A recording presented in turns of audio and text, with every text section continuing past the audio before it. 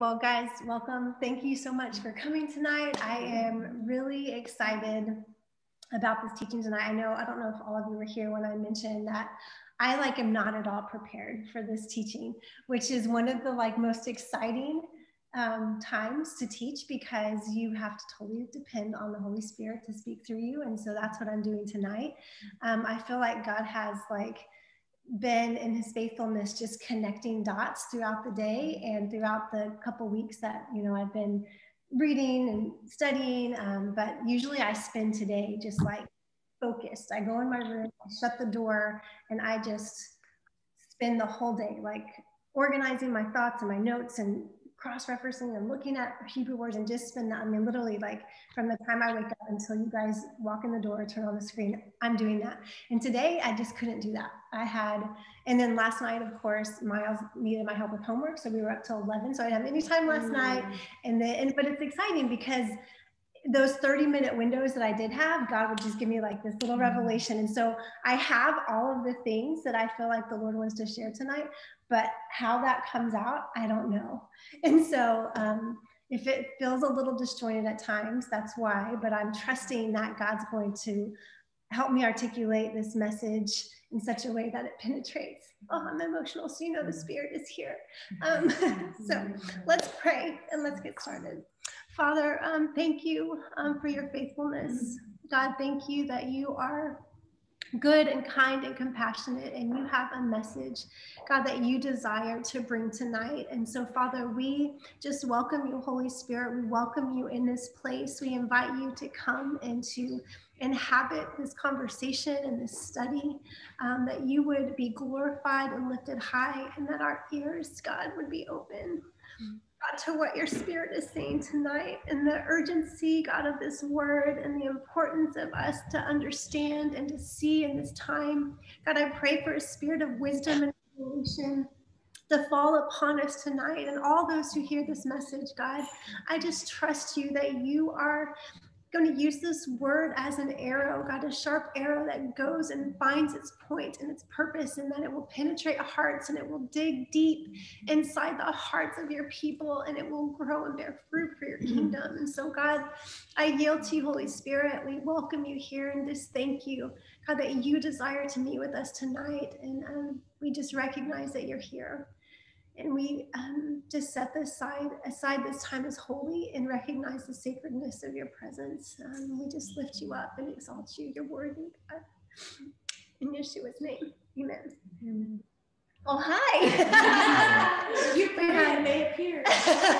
These are my friends, Diana and Matthew. Welcome. Thank you guys so much for coming. Karen and Debbie. Yes, and then we have a few ladies on the screen as well. And so we're doing kind of a hybrid night. And yeah, so I get a little bit of emotional when I read God's word and study. So thanks for being here. If you guys want any water or a cookie, they're out behind you. So, okay.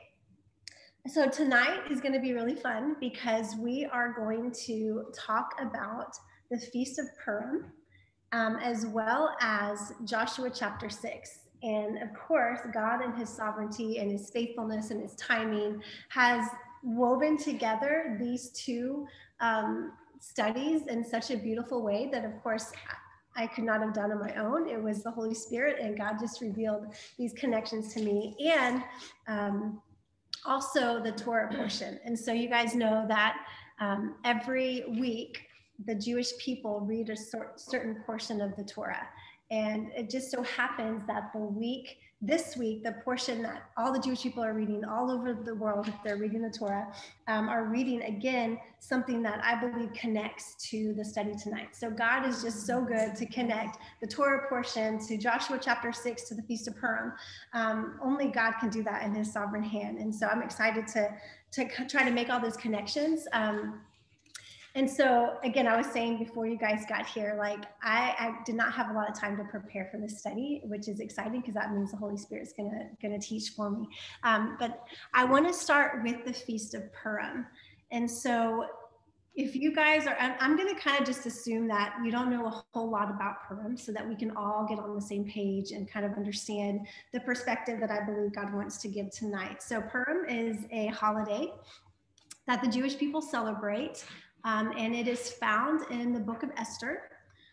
So you guys, if you want to open up your Bibles to the book of Esther, you can do that. Otherwise, I'm just going to kind of recap what the story of Purim is, and then we will go from there. So I'm going to start with this quote. And this is a quote, since I pulled up some of my notes from, I don't know, probably like 6 years ago on Purim. So I'm like, I'm going to pull this up. So there's a quote, I don't know where it comes from, but these aren't my words, but someone awesome and amazing said this about Purim.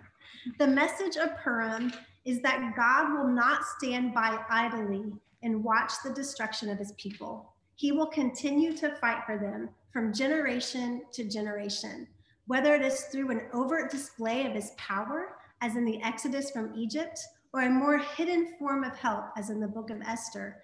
He will defend the Jewish people. In the Passover Haggadah, which is just the story that we read at Passover, we read each and every, this is quotes from the Haggadah, in each and every generation, they rise up against to put an end to us. So this is talking about in every single generation since the beginning of God's people being formed, there has been people that will rise up against God's people, right? And so they say in every generation, they rise up against us to put an end to us. But the Holy One, blessed is he, rescues us from their hand. So as we celebrate Purim, we also eagerly await the day when Messiah will return, establish the kingdom, defeat Israel's enemies, and wipe out their memory once and for all. And so as we study tonight, we're going to see that the Feast of Purim, which celebrates the deliverance of God's people, is really a shadow and a type of the greater rescue that will happen in the last days when Messiah Yeshua comes and rescues us from the Antichrist and the world system and all of the things that are going to come about in the next few years and after. And so, and also, this brings us back to what we're reading in Joshua chapter 6, guys, because so Joshua chapter 6 is the story of the Battle of Jericho. So if you guys remember, this is like when the conquest begins. So we've gone through Joshua 1 through 5, and it was really preparation of the people to prepare for the battle. And Joshua 6 moves into the section of the book of Joshua that goes through all of the battles that are going on. And so what Joshua foreshadows is the same thing that what's foreshadowed here in Purim, that there's coming a time when our Messiah will come and deliver his people. Okay, and he will establish his kingdom, his rule, his reign. And so we're going to start with Purim, and then we'll go to the book of Joshua, and then we will bring all of that together and look at some passages in Isaiah and Revelation and see how they connect to, again, what's happening now in our day and in the years to come as it relates to God's deliverance of his people. So the word Purim means casting lots. And so in the story of Esther, Haman is the bad guy. And it's traditional when you tell the story of Esther that, they would say boo when you hear the name Haman. And when we say Esther and Mordecai, everyone shouts with joy. We don't have to do that tonight, but just so that we know who all the people are in the story, Haman is the one who called for the destruction of God's people. And the way that he determined when that was going to be was casting lots. And the Hebrew word Purim is where it means to cast lots. And so the timing of this is, so we're studying the book of Joshua. So we're kind of on the timeline of God's delivered his people out of Egypt. We've gone through 40 years in the wilderness, and now Joshua has been commissioned to bring Israel into the promised land. And we know that after that happens in the conquest of the land, there's hundreds of years of, God's people turning away from him and then coming back. And then we have the kings that eventually come. We have the period of the judges, and then we have the kings. And then we see the kingdom divided, and ultimately the northern kingdom is taken captive by the Assyrians, and then the southern kingdom, Judah, is taken captive by Babylon. And then the people of Israel are sent into exile for 70 years. Okay, and after that time of exile, when they begin to come back into the land, some of the people stayed in Babylon, stayed in the region of Persia, modern day Iran, and this is where the time of the story of Esther takes place. Mm-hmm. So there are some people that have gone back to the land of Israel, but primarily from the tribes of Judah and Benjamin. and some Levites, but there are some people still living in the diaspora, okay, or in exile, as you would say. And so, and it's interesting when you look at like a timeline of world history, I believe it's the same time that Socrates was like doing his thing in Greece. So it's just cool to put like the Bible in like real history, real time. This is when Esther was living. This is when King Xerxes was living. And this is what's happening. And so, obviously, in the story, Esther, she's one of the main characters, right? She is a Jewish orphan who is chosen by the king of Persia at that time to become his new wife, right? Because his wife Vashti would not dance before him in probably some very unholy way. And so he had her kind of excommunicated and did this whole pageant. And we know that Mordecai, who is Esther's uncle, encourages her to enter into the beauty contest or enter into this pageant, and she ends up being chosen, right, as the next queen of Persia. And so, and then Haman, obviously he's the villain. So we have the bad guy Haman, we have the king who really is kind of a neutral figure. And then we have Esther and her uncle Mordecai, who are both Jewish, but the Jewishness of Esther remains hidden. And that's one thing I want to point out before we move on in the story is the hiddenness of the book of Esther and the significance of that hiddenness. And so I'm gonna talk about that just for a minute. It's an overriding theme as we see these evil plots kind of being conceived, and then the redemption of God. All of this is kind of happening under the surface, and like a lot of the different players in the story are unaware of the different aspects of what's happening. And there are several things that we could talk to. I'll give just a few examples. So Esther's Jewishness is hidden. You know, the king does not know that she's Jewish. And her name actually, Esther, comes from the Hebrew word. It shares a root with the Hebrew word that means hidden. And so even her name reveals that aspect of the story. The name of God is never mentioned in the book of Esther. And I think we all know that, we've heard that, but that's one of the primary things that you know, there's a hiddenness of God. And yet at the same time, we're seeing all of this being revealed as God's hand. Like, it's obvious that God is at work because too many things in the story happen that, you know, coincidentally, which they're not coincidence. God is very much a part of the story of Esther and what's going on. It's just his name's not mentioned because the book of Esther wants us to understand that there's a hidden nature to this.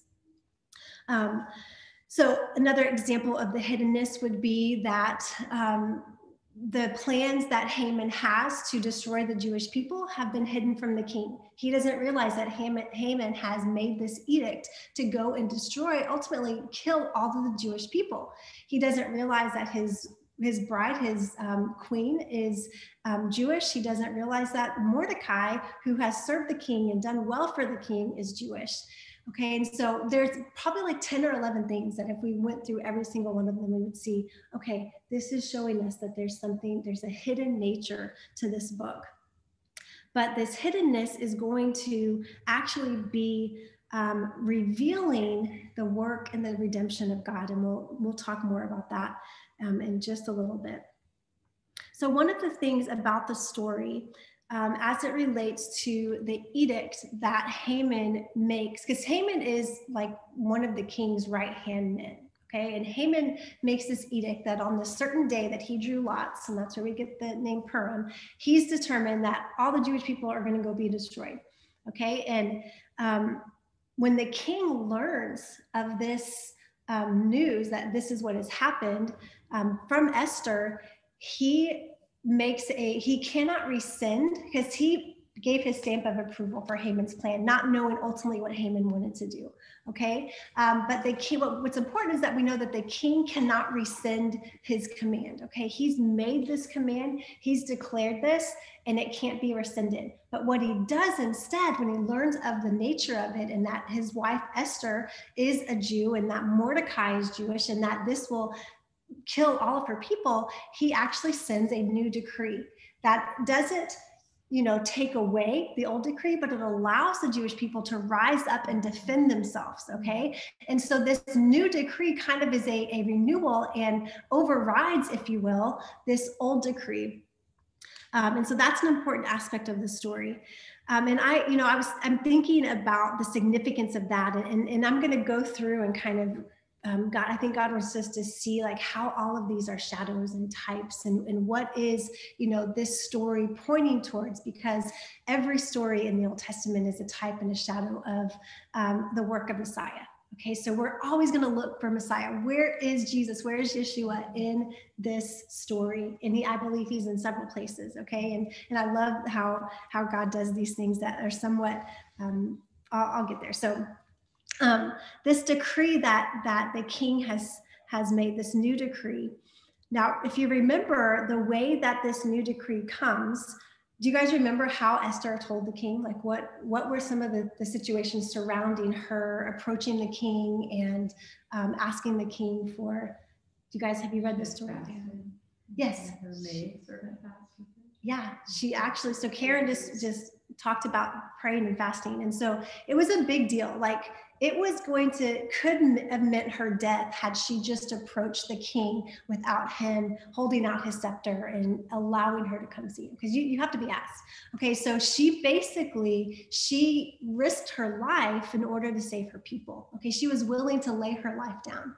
Okay, and what she asked the people to do, and Mordecai was the one who told her all about this, because she didn't know either. It was hidden from her.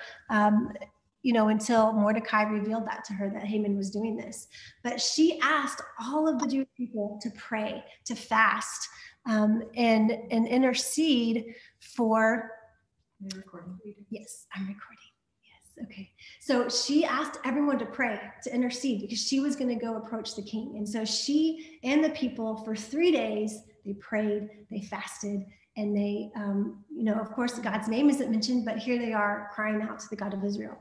Okay, and so what happens is that the king, she approaches the king, and he gives her his favor. He arises and shows her favor, and he invites her in, and she doesn't reveal to him right away. She keeps it hidden for a little bit, and instead does a series of banquets to reveal. And there's probably like every detail, something that relates, and I don't know all the details because I didn't have time to go through it.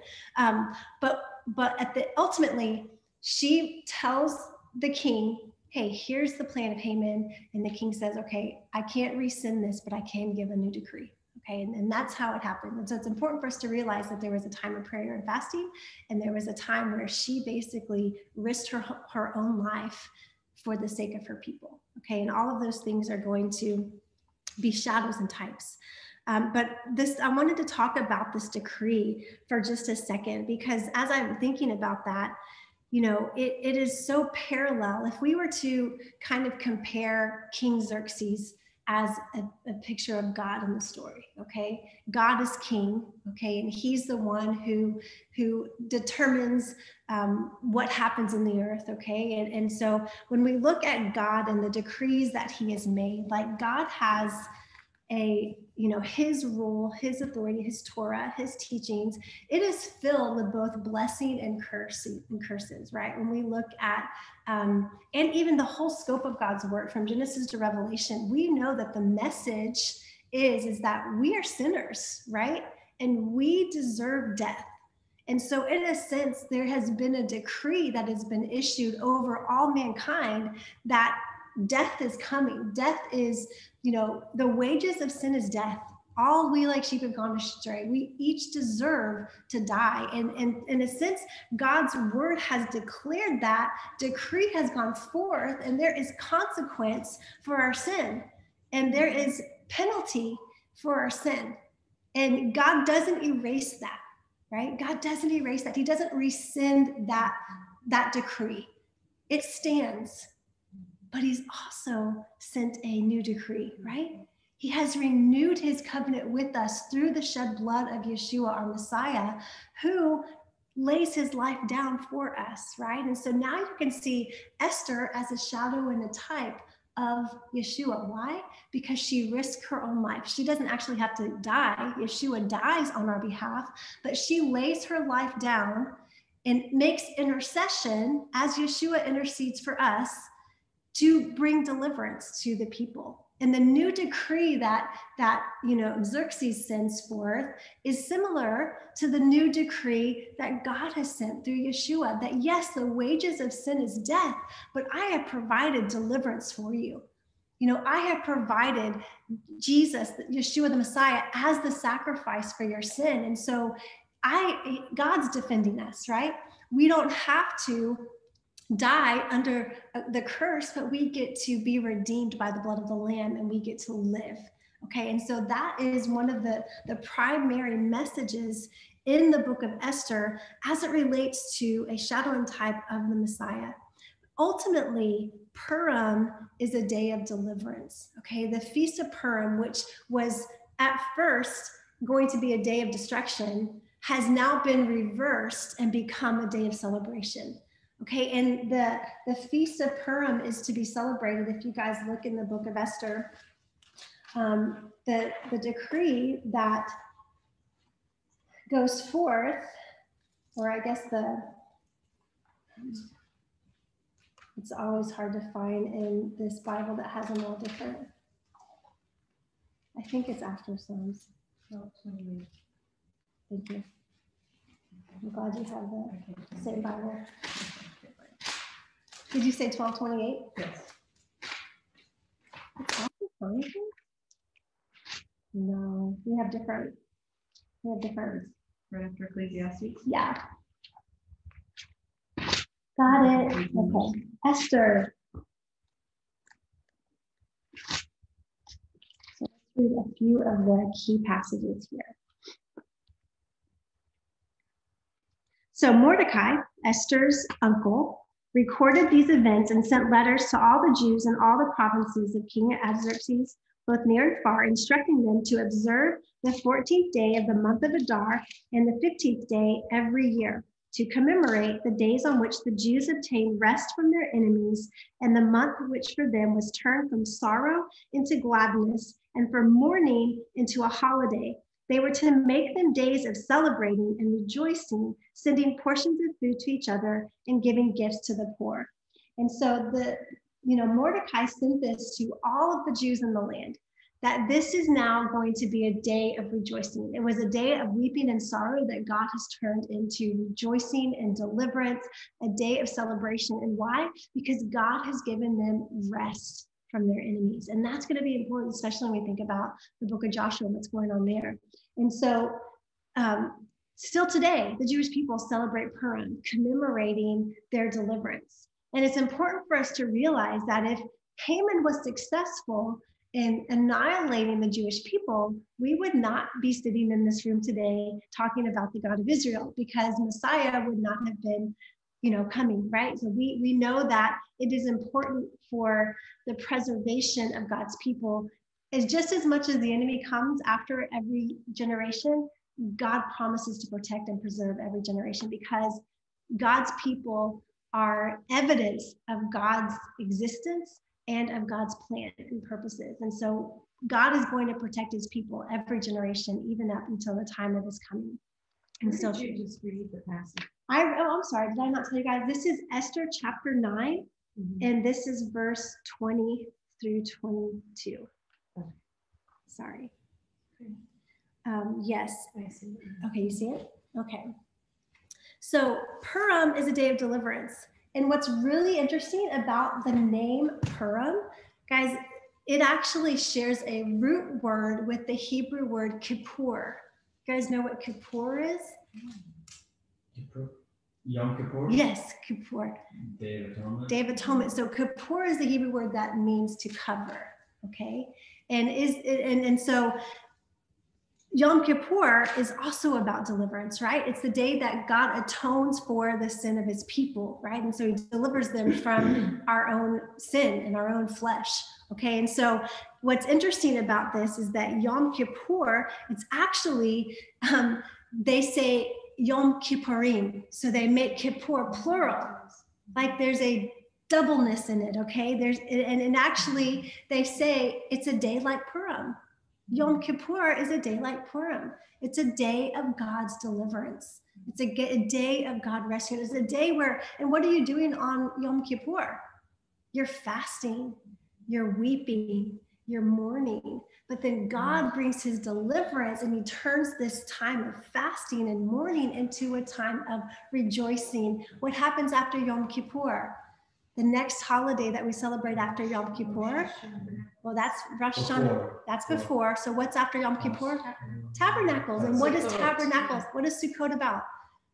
It's a time of God dwelling with man. It's a time of rejoicing. Remember, this is the only holiday where God says you're going to have joy, right? He says you're going to rejoice at Tabernacles. You're going to celebrate God dwelling with man. Okay, so we can see the parallel here. We see it that God takes Yom Kippur, a day of fasting and mourning, and he brings deliverance and brings us to Tabernacles. He brings us to a day of rejoicing, a day of joy. And so Purim is a picture of that. It's a picture of God bringing deliverance to his people, turning mourning and sorrow into gladness and joy. And this is the commandment in Purim, for Purim, is to celebrate with joy. Okay, and what I think is really cool is that, you know, God's name isn't mentioned, but when we see the comparison to Tabernacles, where is God? Right there in their midst, right? He's dwelling with them. He's in their midst. Okay, and so that's what it hints at. That's what Purim is hinting at. Yom Kippur and Tabernacles. Can I throw in a third day connection? Every time I see third day, you know, on the third day, of course, right? Yeah. So Esther 5. Now it came about on the third day that Esther put on her royal robes. So you think about on the third day. That's beautiful. And stood in the inner court of the king's palace. Amen. Okay, so what is that, Debbie? In front of the king's rooms. Okay, so another, a beautiful picture and shadow of Messiah, right? After 3 days of fasting, which, you know, that's Yeshua actually is in the grave, but on the third day, he's in the presence of the king. And that number 3 is all throughout the Torah. Yes. It's like 3 days the spies hid and then they went. Yes. Or 3 days Ziklag and he got all this stuff back. Or 3 days they went and the water was bitter and it became sweet. Yeah. So that something really bad was going to happen, but then God turned it around for good. That's so beautiful. Yeah. And we've tapped into that. A day is like 1,000, 1,000 is like a day. On the third day. Yes. So guys, we're having this awesome revelation over here about the importance of the number 3 all throughout scripture. What was your name again? Matthew. Matthew has been reminding us that they're just peppered throughout all of the Torah, all of the Tanakh are these references to 3 days and how, you know, something bad was coming or happening, but on the third day, God reverses it, or God brings his presence. I think of Exodus chapter 19, prepare yourself for the third day. And it was on that day that the presence of God came and met them on Mount Sinai. You know, so, and he even mentioned in Joshua, the spies being hidden for 3 days. And then, you know, ultimately we'll talk about this as they come in and they are going to bring out about the conquest of Canaan. But all of these 3 days, like Debbie mentioned, are of course hinting and causing us to understand a work of the Messiah, right? That's what it's all pointing towards. And that Yeshua, our Messiah, would be 3 days buried, and then he would resurrect, and he would put on his royal robe, and he would stand before the king, right? And he continues to make intercession. He doesn't stop making intercession after 3 days. He continues at the right hand of the Father, interceding on our behalf.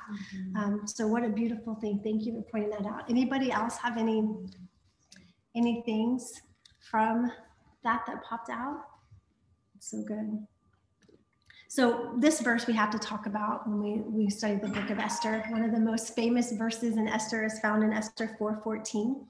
And really the point of this is that it kind of driving home the truth that God will always defend his people. Okay, he will never leave them. He has entered into an eternal covenant. And so Esther 4:14, it says, talking, you know, Mordecai talking to Esther, he says, if you keep silent at this time, relief and deliverance will rise for the Jews from another place, but you and your father's house will perish. And who knows whether you have not come to the kingdom for such a time as this. And so just again, the sovereignty of God and positioning Esther in that place, you know, to intercede on behalf of her people. And Mordecai was exactly right. He's like, God has given you this opportunity. He has placed you here for this purpose. And if you keep silent, like there's a time to keep silent. And we'll look at that in Joshua. There's a time to keep silent and there's a time to speak. And this was the time for Esther to speak. And she was positioned here for such a time as this. He says, God will bring deliverance if you choose not to speak. And so in some ways, when we think about comparing that to maybe our lives and how, God might call us to do some very hard things that we might have to be willing to lay down our own lives to make intercession for God's people. The comfort is that if we keep silent, deliverance will still come. So it's not 100% dependent on us, but God is looking. He searches the whole earth looking for someone who will be faithful to him and who will say, like all of these amazing people that we read about in the scriptures, here I am, God. I will go, send me, use me. He's looking for those faithful people who will say, yes, God, I will stand in the gap. I will make intercession. And I believe that it's important for us to understand, how does this relate to us? Is God going to ask us to do something like he's asked Esther, something like he asked Rahab in Joshua chapter 2? And I would say, yes, he will. And both of these are for the preservation of God's people, right? In the story of Joshua chapter 2, Rahab is hiding, and that's going to come up in Joshua chapter 6 today. But Rahab is hiding God's people, okay, from destruction. And then here in Esther, she is making intercession for God's people. She's pleading at the throne room, okay? It's like if we were to imagine, we can actually take the stance in the position of Esther today as the Gentile bride of Christ. We can go into the presence of the King and we can pray and we can fast and we can intercede and cry out for the deliverance of God's people. And I believe not only can we, but I think we must. Mm-hmm. I believe it is a calling on the Gentile church in this day, in this season. That's something that's been hidden, guys. That has been hidden for 2,000 years. The significance of the role of the Gentile church in the deliverance of God's people. That has been something that has been hidden, but it's now being revealed, because now is the time, now is the season for the church to understand her role in bringing about the deliverance of God's people. And so I would say primarily, one of the biggest takeaways I would hope that you take from this is to go into the presence of God, into the throne room, and cry out for the deliverance of his people. Because if you realize that today, there are still in this generation, right, Hamans of the day that want to completely annihilate the physical descendants of Abraham who live in the land of Israel, right? This is the same story, has not changed from the time of the Amalekites, right? It's the same people group, guys, the same people group that are today in modern day Persia, Iran. They're the same Amalekites from the story of the Exodus, okay? They're the same Amalekites. Haman, do you guys realize Haman was an Amalekite? Okay, and so if you guys remember when this began, and what did God say about the Amalekites? Does anyone remember from Book of Exodus? I don't know that they had to be wiped out. Wiped out. Oh, that's right. Right? And they didn't. Obliterated. Yeah. Okay, but they didn't. They won. Right, and then what did God tell Saul? Saul. Exactly. And guess what? Amalekites. And King Saul didn't do it, right? He didn't completely destroy them. And so what do we have happening now in the time of Esther? They're still, because why? Because they will be in a forever pursuit to wipe out the kingdom of God. And we'll talk about the significance of this holy cosmic battle that's happening behind the scenes and in the unseen realm. Guys, this is a bigger battle. It's not about the physical Haman and the physical Esther. It is, but there's a spiritual battle that's raging around us that is happening. It's very real, right? And we'll talk about that in a second.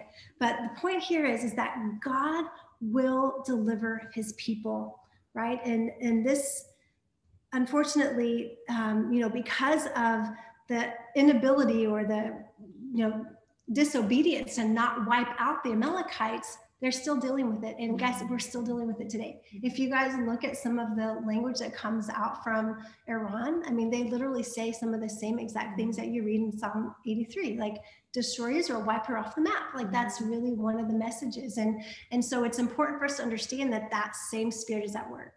Okay, that same Spirit's at work. And we actually get to play a part, as Esther did, in interceding for God's people. So I'm not sure if I want to go into that until the end. So I'm going to kind of now transition from Esther after I say this one last thing about it.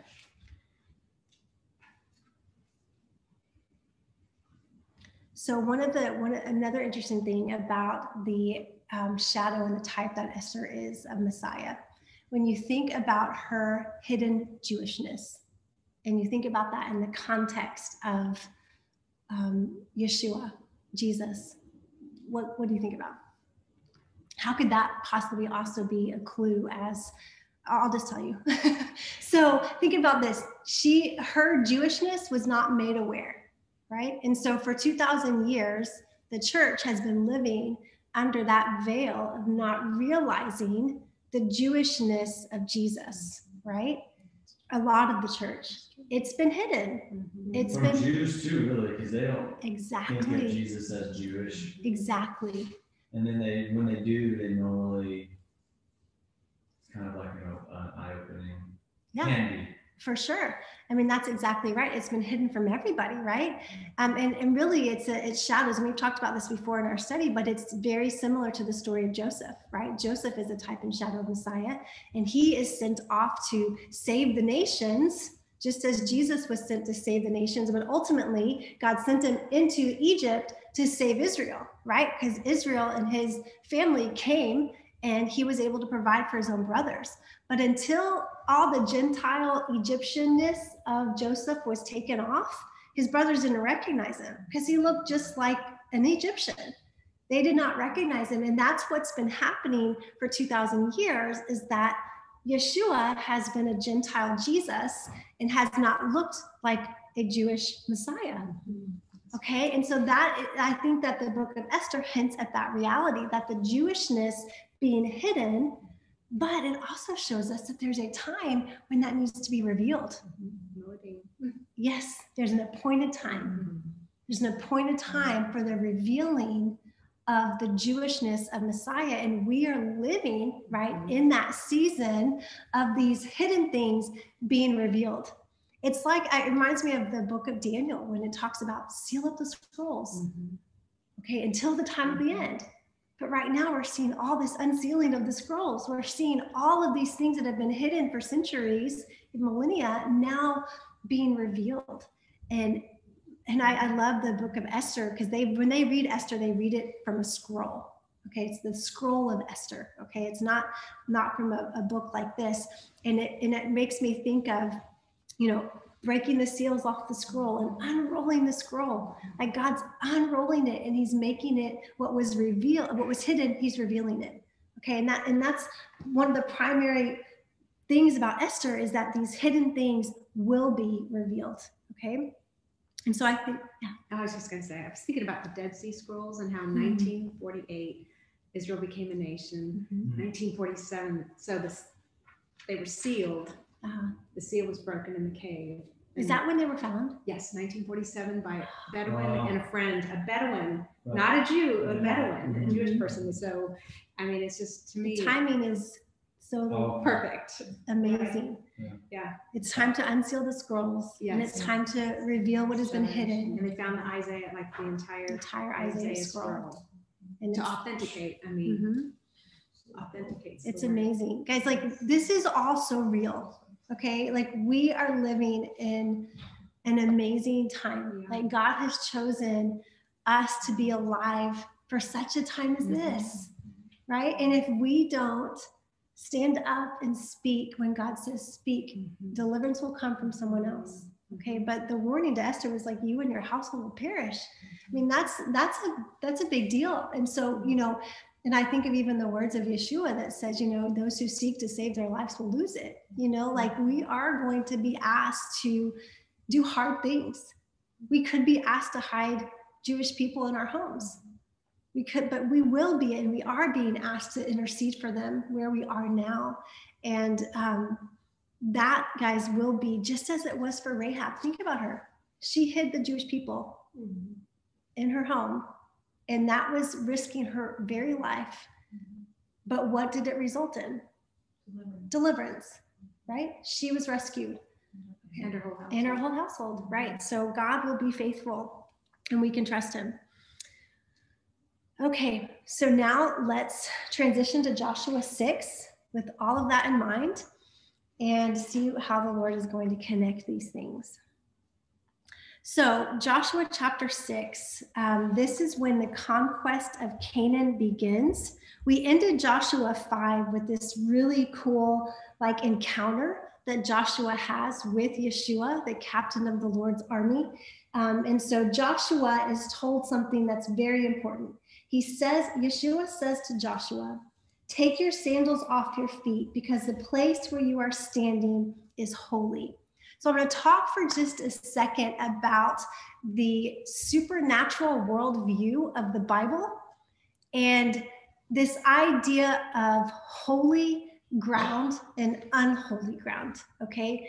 Things that have been consecrated, things that have been set apart. Holy means to be set apart, right? And so the Bible is, when you read the Bible from the worldview of the Bible writers, okay, you are going to see a very supernatural story, okay? You're going to see a story of God fighting Satan, of angels and demons, of lesser gods called Elohim, okay? The word for gods in Hebrew is Elohim, okay? Our God that we serve is called Elohim, but he is distinctive because he's Yahweh. He's the Yud-Heh-Vav-Heh. He's Yahweh. He is God who is not like any other gods, but he's the creator of all of these beings, okay? And so we're going to talk a little bit about that supernatural worldview, and which will take us back to, Genesis 3, which is one of the first times we encounter one of these lesser Elohim,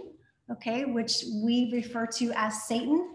Okay, that was not the name that was given here in Genesis chapter 3, but we can understand from other biblical texts that this is a fallen, we like to say a fallen angel, right? Someone who had a position among the lesser, and the word really is, and there's so much to go into, and I can't go through all the scriptures, and if this sounds like super wacky to you, then here's the book called The Unseen Realm.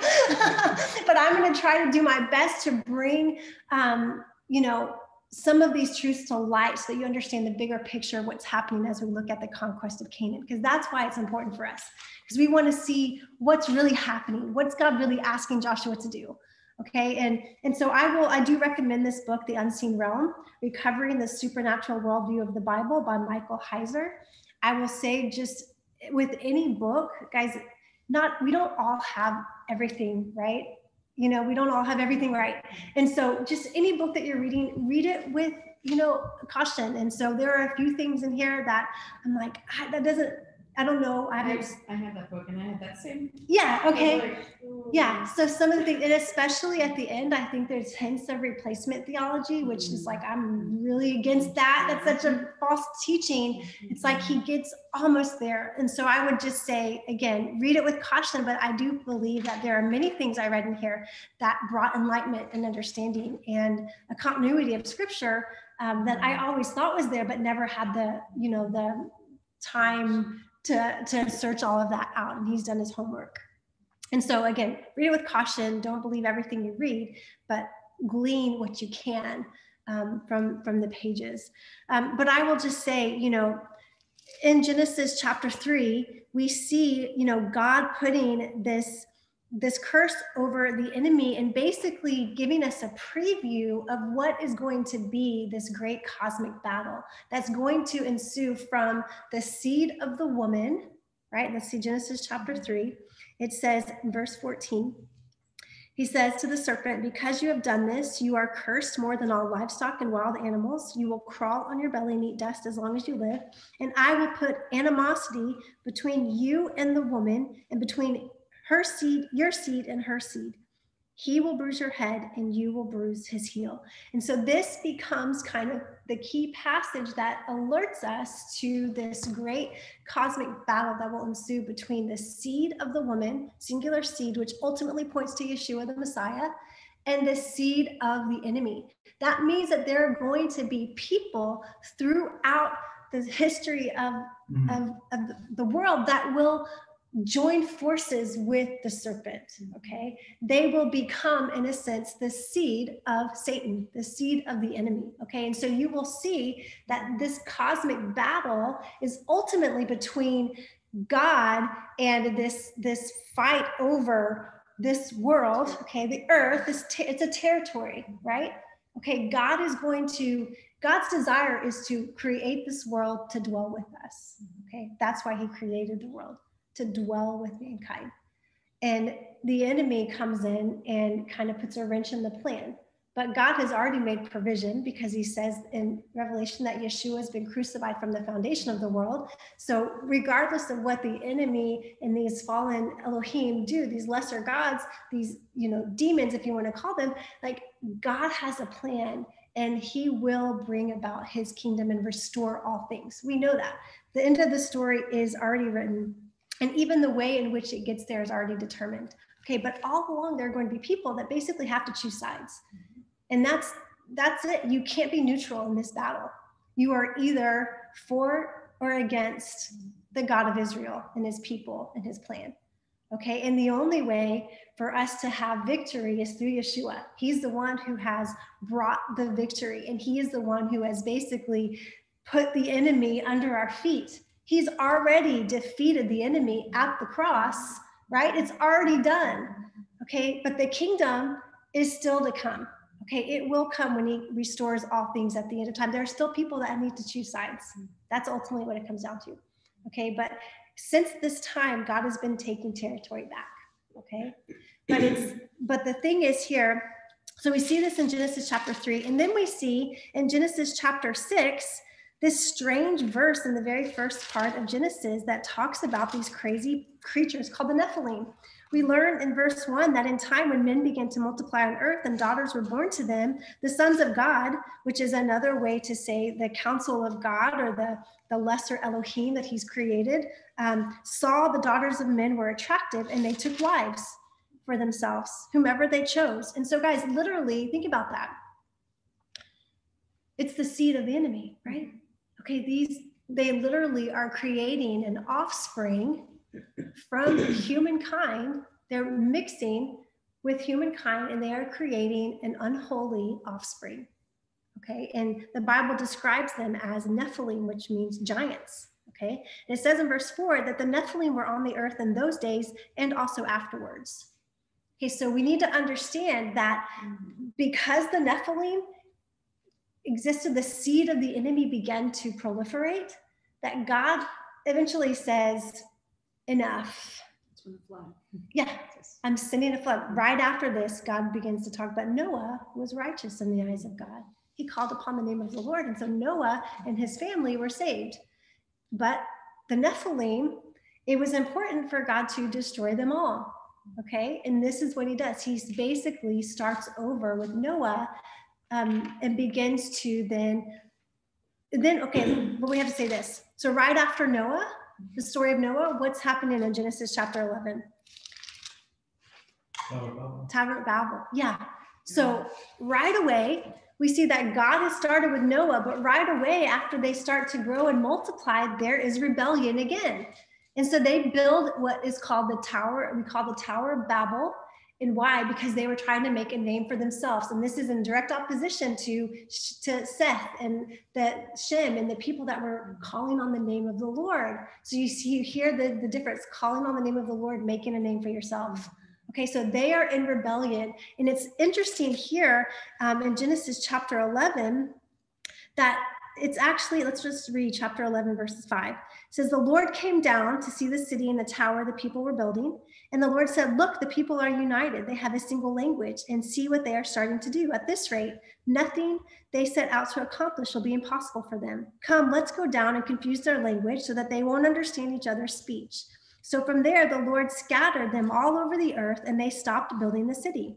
For this reason, it is called confusion, Babel, because the Lord confused the language of the whole earth, and from there the Lord scattered them all over the earth. Now, I don't remember if the scripture was here, but essentially what happens is that, and I need to find the scripture, it's in this book, but there is a scattering of the people, and basically God gives these lesser Elohim charge over these other nations. Okay, God chooses Israel for his own, because right after Genesis 11, we go right to Genesis 12, where the choosing of Abraham. And ironically enough, he calls him out of Babylon, calls him right out of Babel. Okay, but he chooses, and now here's the choosing. He chooses Abraham and Abraham's descendants and Abraham's seed. And what does he say right away? Basically in Genesis 11, God is disinheriting the nations and he's choosing their people. But what does he say will happen through Abraham? The very first promise, Abraham, I'm going to use you through your seed. I'm going to bless what? The nations. The nations. So it's God's desire for all nations to dwell with him and to have this Eden together with God. But there is the Tower of Babel causes a disinheritance of the nations, and God choosing Israel, but through Israel now, God's plan will continue and he will bless the nations and he will make a way for all of the nations to come back to him. Okay, and ultimately it's going to be through Yeshua the Messiah. But I want to speak about these crazy Nephilim, okay? So the flood destroys all of those. But guys, they must do it again. We must think that because the Bible reads in Genesis 6, there were Nephilim in those days and afterwards, okay?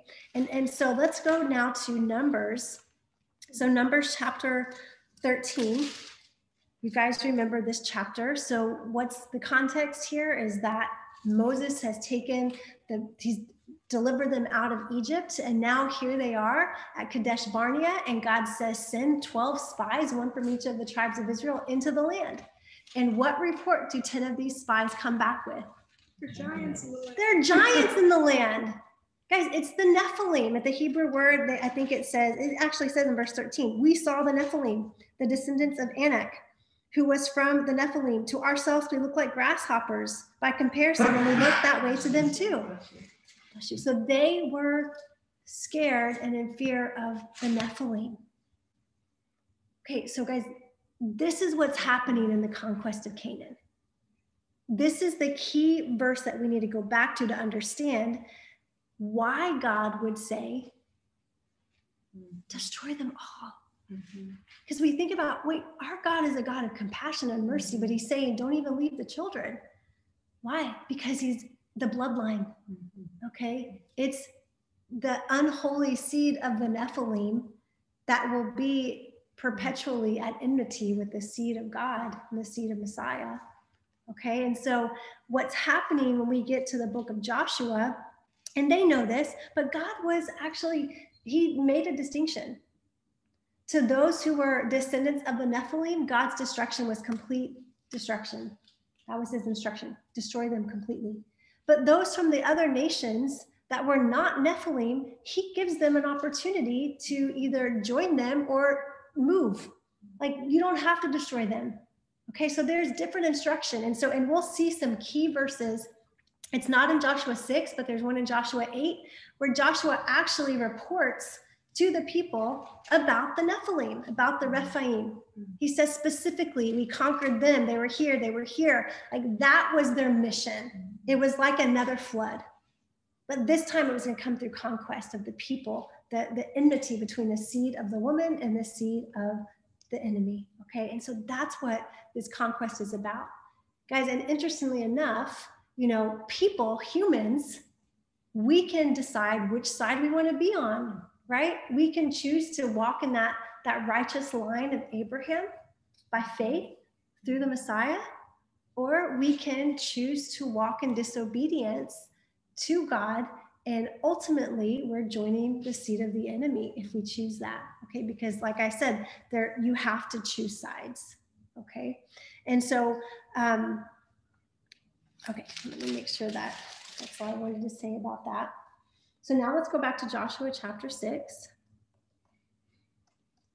So the Nephilim, were they destroyed completely? Because the verse says, and even afterward they were there, but then the Tower of Babel happened. Mm-hmm. Yeah, I think there were some. The flood. Yeah, so I think that they were destroyed by the flood, but then I think the angels came down and did it again. Again? Yeah. So they can do it again. They could if they wanted to. Yeah. I don't know enough. I don't know that, some people will try to say, the Matthew 24 passage that Yeshua speaks about, as in the days of Noah, so will be the coming of the Son of Man. And some people try to make that comparison. I don't know. I don't know if that's actually what's trying to be communicated there. It's a possibility. It's a possibility. But I just can't say with certainty that that's the case. But we do know that the Bible tells us in the book of Joshua that they were fighting the Nephilim. And then they continued to fight the Nephilim because they didn't destroy them all. And who did David fight? Right? Okay, so he fought Goliath of Gath, who was a Nephilim. He was a giant. Okay, so they continued, their seed continued, even all the way through the kings we read about them. Okay, and so I don't know what's happened to them since. Yeah. So were you going to say something, Karen? No. And the reason why I'm bringing this up is, one, because I think it's important for us to understand what's going on in Joshua 6. And I think it's important for us to see that there is a supernatural worldview that the biblical writers had that has been really it's been hidden, right? Like, we don't even think about it because in our modern eye, that sounds like fairy tales. Like, guys, Epic of Gilgamesh, you guys have heard that if you study history. So there's other writings of the time that correlate with what's happening here. There's stories of giants. There's stories of these demigods. Just think of even, the Greek. I mean, all of these things. Like, guys, this was the reality of what was going on. This unseen realm and like what we can't see was on display at that time. Okay, and it wasn't hidden. It's been hidden now, but that realm exists. And it's important for us to know that, and important for us to understand where we are seated with Messiah.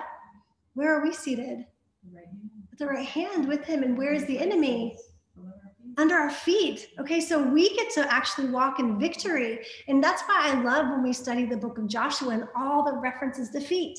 And as they go into the Jordan, put your feet in the water. Step on the dry ground with your feet. Everywhere you put the soles of your feet. Okay, your territory. You're claiming it back. You are walking on the enemy. You are claiming your inheritance. Okay, those are all these physical pictures, guys, to point us to that reality that we get to live in. Okay, we get to walk from a place of victory. Okay, and so that's where we're seated with the Lord. So it's a holy war. And Joshua here is being told in Joshua chapter 5 that where you're standing is holy ground. Okay, this place that you're about to step in as you cross this Jordan and as you begin this conquest, this is my chosen dwelling place. Israel belongs to me. The land of Canaan belongs to me. That's what God is saying. And you're going to drive out the seed of Satan, and you're going to take possession of your inheritance as my people. Okay? So he is encouraging Joshua in this truth. And then he gives Joshua this, thanks for that. Then he gives Joshua his battle plans. Okay, it's not what you would imagine that he would give him a battle plan to do. But guys, there's so much in here. There's such significance, and it's pointing to a greater time and a greater redemption and a greater conquest of the land. Okay, but the story of Joshua is a picture of the second coming of Messiah. Even his name, Yeshua, it's unmistakable that Joshua is a type and a shadow of Yeshua when he comes as a conqueror to destroy the enemy and to claim the land. I love some of the passages in the New Testament, and really Yeshua told us this when he came. And so I'm going to take us back to the Caesarea Philippi. Okay, so Caesarea Philippi is in the Golan. It's north of the Sea of Galilee. It's a very, very, one of those significant territories. okay, that is important for us to understand. Why would Jesus, this is in Matthew chapter 16, when Jesus brings his disciple, Peter and some others, to the foothills. I want you guys to understand, where is Caesarea Philippi? It's right at the foothills at a very important mountain. Who knows the tallest and the highest mountain in the land of Israel? It's Mount Hermon, okay? Now, Mount Hermon, guys, is actually mentioned in the book of Enoch, of where the sons of God came down, inspired the women, and created this race. Okay, so Mount Hermon is one of those territories where the enemy has infiltrated, okay? And it's also referred to in the Bible as Bashan. Okay, Bashan means land of Satan and the serpent. Like place, it means the place of the serpent. I don't know if that's the Hebrew, but that is in the languages. I think it's Ugarit, but that means the place of the serpent. Okay, so Bashan, Mount Hermon, same place in the North Golan, the highest peak in Israel, the place that the book of Enoch describes the sons of God coming down and doing this. And so this is where Jesus brings his disciples. And this is where he says, Peter, who do you say that I am? Guys, he's putting the spiritual realm on notice. Okay, this is so cool. So he says, Peter, who do you say that I am? And Peter says, well, you are the Mashiach. You are the Christ, the Son of the living God. And he says, blessed are you, son, flesh and blood has not revealed this to you, my Father in heaven. And he says, upon this rock, guys, I bet he was pointing to Mount Bashan. Okay, and also realize this is where the pagan worship to the god Pan and Zeus, this is what was literally known in that time as the gates of hell. This area right here at the foothills of Mount Bashan, this was the gate. There's like a cave there. There's a cave there, and this is the gates of hell. They called it that. Yeah, and this is where Yeshua said, the gates of hell will not prevail against the kingdom of God. He is putting the enemy on notice. He's pointing to Mount Bashan and saying, this mountain, okay, they need to realize who has just come. Okay, and so he is basically preparing, and then not long after this, what Mark and Luke show, they tell about the transfiguration. And there are many scholars believe that it was on Mount Hermon that he goes up onto this high mountain and he transfigures into the glory of Yahweh, and they see him in his glory, and they see Moses and Elijah, and they said, we need to build some tents because that points to tabernacles. They recognize the appointed time of the glory of God dwelling in their midst, and it's happening at the gates of hell. Mount Bashan, yes. I think it's interesting that you tied in Enoch. Yeah. Because Enoch, if you read this, the book of Enoch, it's really interesting. But at one point, the fallen angels asked him to intercede for them. And he goes into heaven, he has this whole experience, and he asks God, can you forgive them? And God's like, go back and tell them they will never be forgiven. Because they are supposed to intercede for you, not the other way around. So he goes back and a human delivers the judgment of God to the angels. And that's one thing that Paul says. He's like, you guys can't settle your disputes. Don't you know you'll be judging angels? Exactly. But so for Jesus to do that in that place is also pretty cool, because it's like God using the Son of God, the man, Christ Jesus, to deliver the judgment against the angels. And that's one of the key marks of Jesus, is that he had the authority over the unclean spirits. That's right. And that was truly the great evidence of the kingdom of God. That's right. Because he said, if we cast these out, if I cast these out by the finger of God, the kingdom of God has come. The authority of God, Right. And through man, authority over the devils. Exactly. And that should encourage us to understand, again, our position. Okay. And what Yeshua has opened up those gates. And I love are you getting excited over there? Yeah, I am. Yeah. I like that. I have to leave soon, but I'm excited. Okay. I'm glad you're excited. But I love that picture, and also thinking about like gates are stationary. The gates of hell, guys, they're not moving. What's moving, what's advancing is the kingdom of God. The gates of hell will not prevail again. So it also gives us this understanding that, guys, we're on mission. You know, we are joint heirs and we are moving and ultimately will be judging angels. Like, and that's what's so crazy. I mean, Ephesians, Paul talks about this, like the mystery that's being revealed through the people of God to the spiritual realm. God's using his creation, who we have been called to bear his image and his likeness. He's using us to teach the spiritual realm. Guys, that's a big deal. And we're so clueless. Like, we're so clueless. Okay, but this is the reality, and this is what God is doing. And I was going to say another thing about, I don't know if it was the gates of hell. It'll come to me. Can I just ask? Yes, go ahead. Mount Hermon. Mount Hermon. So, can you tell me again, what did the Lord do on that mountain? Transfiguration. Oh, do you remember? Yes. But it's known as Bashan. Bashan. And I just looked it up, and they said that even the mound on Bashan is a serpent-shaped mound. I believe it. Yeah, it's like. It's called so. Oh yeah, that's incredible. So you guys right there, where it's known as the place of the serpent, is where Jesus was transfigured. Yes. So I wonder what the spiritual Crush the head of the is. serpent. Crush the head of the serpent. Yeah. Wow. What are you going to But say? I wonder what the spiritual atmosphere is now, Well, because then you would say Jesus was transfigured there, that it would be. It's glory. It is. I've been there. I've been there too. It's really Yeah, light. it is. It's really like, so he conquered it, it's already done. Yeah. I mean, It feels beautiful and peaceful there. Yeah. Really? That's awesome. I was gonna say, like you were talking about Goliath being like seed of the serpent or whatever symbol, but like, you know, David killed Goliath, cut off his head, you know, and of course the whole mark of the beast, the 666, you know, and he so the stone that David threw hits him in the forehead, where, you know, so then he cuts off his head and then he buries it, and then where Christ was crucified with Skull Hill, Golgotha, that's where the skull of Goliath is buried. And so just that back.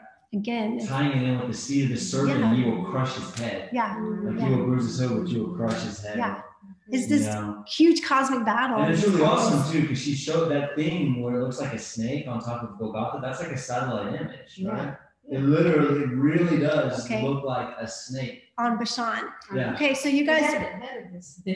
Okay, but also what's another cool thing is you do a satellite image of like Gilgal and other places in the land of Israel, and what do you see? A giant footprint. You literally see the stones have been set in a giant footprint because God has placed his feet all over the land. Like Gilgal is where we read in Joshua chapter 4, like after they crossed the Jordan, that was the first place they were called to camp. Right? And it's where the stigma of Egypt has been rolled away. And this is where God's footprint is. Again, guys, God is bringing a conquering people into the land, right? And that's what is being foreshadowed. We know ultimately that Israel had their failures, but it's a shadow of what is to come that will be perfected in Messiah, Yeshua, you know, the army, the captain of the Lord's army, when he comes again. And he will rescue his people, and he will bring them a greater exodus out of all the nations of the world. They will cross the Jordan again, and they will be established in the land, and he will take back what the enemy has tried to steal. Okay, and so here in the book of Joshua, though, it's the people going in to fight the seed of the enemy, to fight the seed of Satan. And I love thinking about Mount Bashan. I love thinking about what Yeshua did on that mountain. I even think about Psalm 22. If you guys read Psalm 22, it's where Jesus, when he's dying on the cross, right? And he quotes, my God, why have you forsaken me? You read Psalm 22, and literally in the Hebrew tradition, a good rabbi will say the beginning of a psalm, and those who are his listeners would know the rest of the psalm. It's like me saying, it's like me saying, the Lord is my shepherd, and you quote the rest, don't you? You know it, and that's what they're doing. And so Yeshua quotes Psalm 22 as he's dying. My God, why have you forsaken me? You read Psalm 22 and you weep as you realize that this psalm is so powerful, because it talks about, Yeshua, it talks about being thirsty. It talks about your bones being poured out like wax. It actually talks about what it's like to be crucified and what's going on in the heart of our Messiah. And it talks about these wild dogs of Bashan that are circling around, cackling. Because this is the enemy. The enemy, that the plan of God was hidden to the enemy. Guys, this brings in the whole book of Esther. Remember when Jesus is healing the lepers? Don't tell anyone. It's time. It's not yet time to be revealed. He begins his ministry hidden, right? Don't say it's not time yet. When his brothers in John chapter 7 say, hey, they start cackling, why don't you go up to the Feast of Tabernacles and show them, who you are? And he's like, it's not the appointed time. It's not time. There's a time to be silent and there's a time to speak. And I believe that when Yeshua transfigures on Mount Hermon, he is making a bold declaration. But if the enemies of God and the seed of Satan knew that his death would actually bring about the redemption, they would not have been there circling around cackling, thinking that they knew he was the Son of God. But the plan of God to redeem mankind through the death of Yeshua, our Messiah, was hidden from the enemy. And that's been hidden from the Jewish people, hasn't it? Right? But there is a time that God's going to reveal that, right? He promises a time when they will look on whom they've pierced, and they will mourn as one mourns for an only son. And so the season and the time is near for that. But let's go back now to Joshua chapter 6. Okay. You need to go, Matthew. Thanks for coming. Yeah, I know it was awesome. And I'm going to leave her. Okay. All right. Good to meet you. So Joshua chapter 6.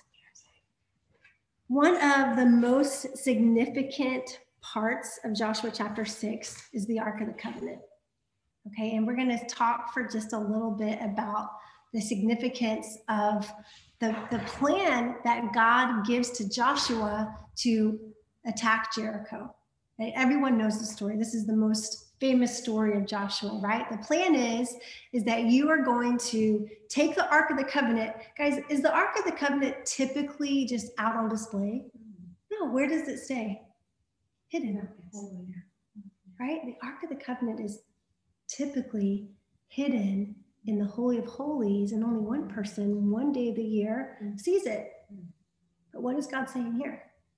I want you to take the ark, and it's on 7 priests. It's on full display. All right, so the army's going ahead of the ark. The priests are there with 7 shofars, and they're to blow the shofar incessantly. But everybody else is to remain silent. Each day, you're going to march around the city. Can you imagine what is going on in the minds of the people in Jericho? We've already learned from Joshua that they are terrified. Okay, and even think about Rahab. She's probably in there going, man, I hope they remember me. She's got her scarlet cord out there. I hope they remember me. She knows, but they're completely silent. And there's no way that God had all the 1 million+ people marching around the city. It's probably the fighting men, and it says there's a group in front and then the Ark of the Covenant and there's a group behind. But they're marching around. But he says, you're to remain silent. For 6 days, you're going to march one time around, and you're going to blow those shofars, 7 shofars. You're going to march for 7 days.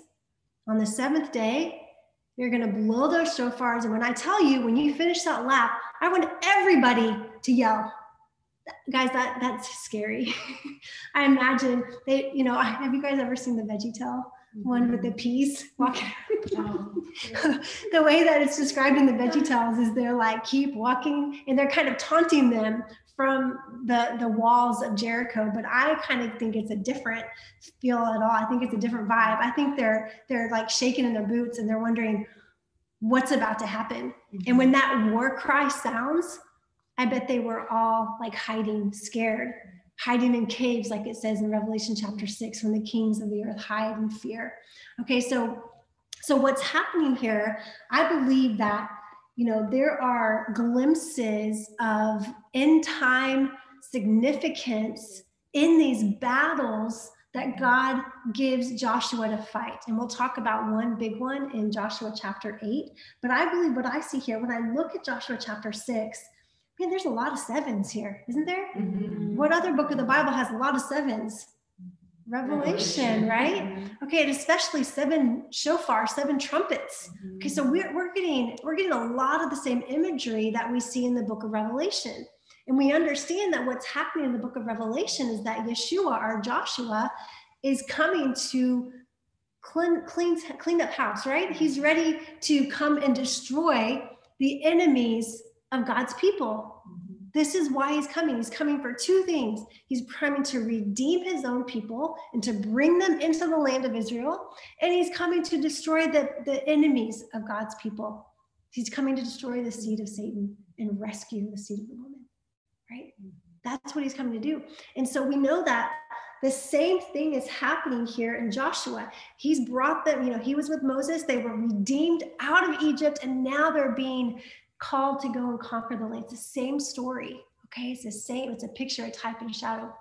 And so we look at these 7s. We're going to think, well, what could this possibly be? So I just have a theory that it could be that this is like, so when I read the book of Revelation, of course, this is a cajillion year study. This takes years for us to actually go through verse by verse in the book of Revelation. I've done it several times. It's my favorite book. But one of the things that I've often noticed, and this is just my own interpretation, there's other ideas and theories out there, but there are 3 sets of 7s in the book of Revelation. We have the 7 seals, the 7 trumpets, and the 7 bowls.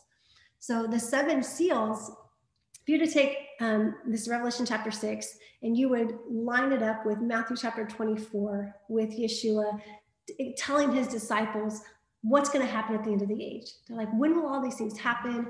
What does that look like? And he essentially goes through a timeline of the last days. These are the signs. These are the things that you will look for. And it ends with him returning in glory, gathering his people, them looking on the one they pierced, and him bringing them to the land of Israel. So it ends with the return of Messiah.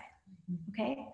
So whenever you look at Revelation chapter 6, which is the 7 seals, and you follow along what's going on in Matthew 24, there are some amazing parallels that you look at, and I'm like, man, that's really hard to miss, that when Jesus says this about there's going to be, you're going to suffer, and it's in line with everything like that's happening in Revelation chapter 6 about the 5th seal, when it's talking about martyrdom. It's like, wait, how come every seal lines up with everything Jesus is saying in order? Why is that? And so my theory is that possibly, and I don't know for sure, but perhaps and also consider this, Revelation 6 ends with the wrath of God. Revelation 6 ends, the 6th seal unleashes God's wrath. Okay, and that is specifically fleshed out, if you will, in Revelation chapter 16, 17, and 18. Okay, the wrath of God. So I wonder if Revelation chapter 6 is an overview, very much like what Matthew chapter 24 is, because it actually goes line by line with everything that Yeshua is saying. How does that fit into the 7 trumpets and the 7 bowls? I don't know yet. I don't know how that works. I'm still seeking, and I know that there are people who have their own theories. And again, this is just something that I've been kind of pondering. So if that's the case, I want us to consider Joshua in the lens of being a type and shadow of these next 2 sets of 7, okay? So we have the 7 trumpets now that happen after the 7 seals are opened, okay? It actually says the 7th seal opens the 7th trumpet.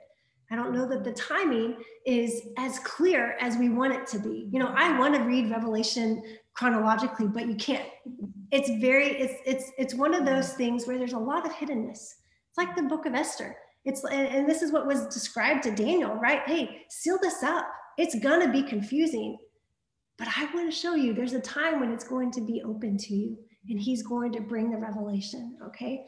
And so I wonder if what's happening in Joshua as they begin to blow each day these 7 shofars, if it's almost like each year of the tribulation. Okay, the 7 shofars that are sounding are like 7 years of the tribulation. And each time they march around the walls, it's like 1 year.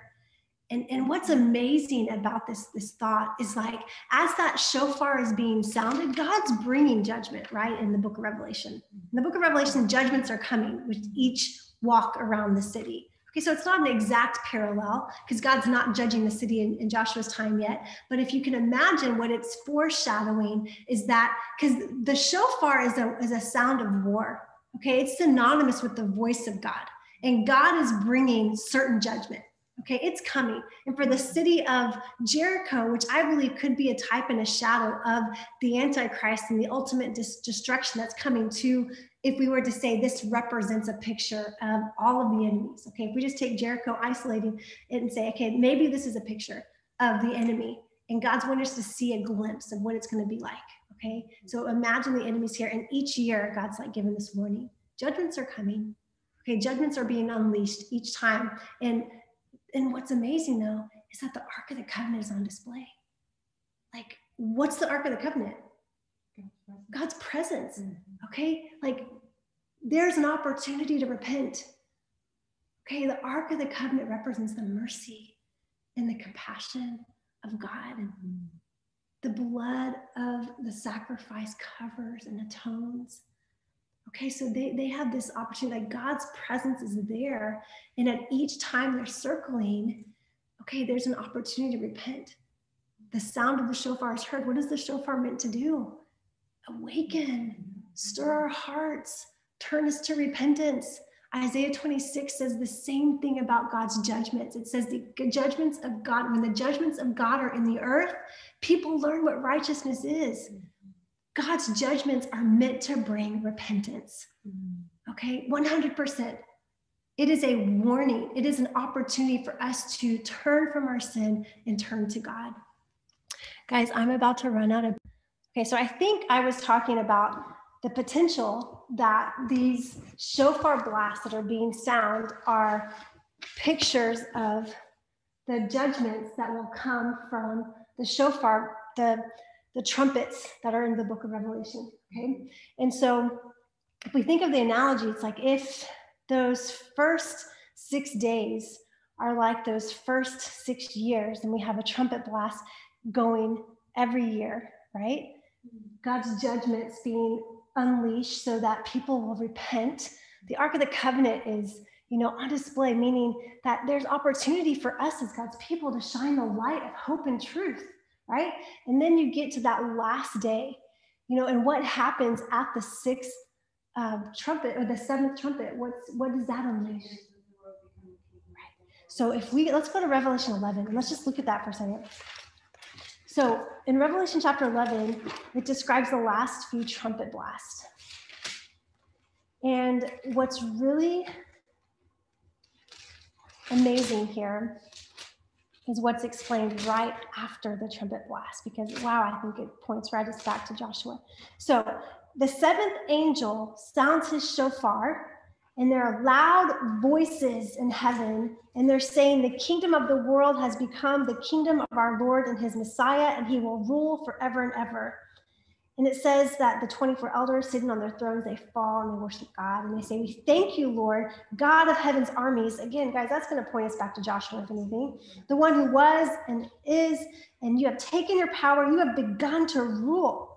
The Gentiles raged, but now your rage has come. What is the rage? This is the wrath of God.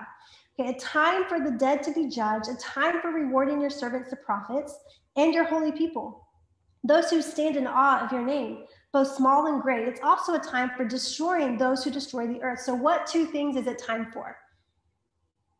It's time for rewarding his people and destroying, right, the enemy, okay? So this is the seventh trumpet, which I believe is like the seventh day marching around Jericho. And what does the seventh trumpet unleash?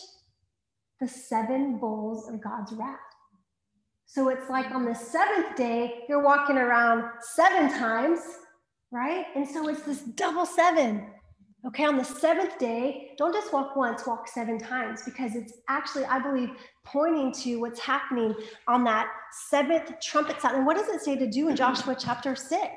What are they to do on the last day? Not only is everyone to shout, but it says, give a long blast. Right? It says, let me go back to it. It says here, So in verse 10 is when it talks about don't let your voices be heard. So circle around. And then on the seventh day, verse 15, they got up early at sunrise and they went around the city in the same way 7 times. This was the only day they encircled the city 7 times. Then the 7th time, when the priest blew on the shofars, Joshua said to the people, shout, because the city has been given over to you. And actually, if you go back, in the very first part of chapter 6, when the instruction is given, it said on the 7th day, this is verse 4, on the 7th day, you are to march around the city 7 times, and the priests will continue to blow the shofars, and they are to blow a long blast on the shofar. On hearing the sound of the shofar, all the people are to shout as loudly as they can, and the city will fall down flat. So the instruction is that on that last day, they were to give a long blast. And that is very similar to the imagery, the language of the Feast of Trumpets, of the Day of Atonement. There is a long blast. Think about the words of Jesus. Think about the words of Paul. When you hear the trumpet sound, Yeshua is going to come at the sound of the trumpet. All of these things are happening at the trumpet. Okay, and Paul even talks about the great trumpet, the last trumpet. The last trumpet that Paul's speaking about is the last trumpet of Revelation, chapter 11. Because what's happening at the last trumpet? The kingdom is being established. He's rewarding and he's judging, right? Okay, so Revelation 11 is pointing, this is the end of it. And then what happens, guys, in Revelation 11, verse 19? The temple of God in heaven was open, and what do you see? The Ark of the Covenant. The Ark, this is verse 19. The Ark of the Covenant was seen in the temple.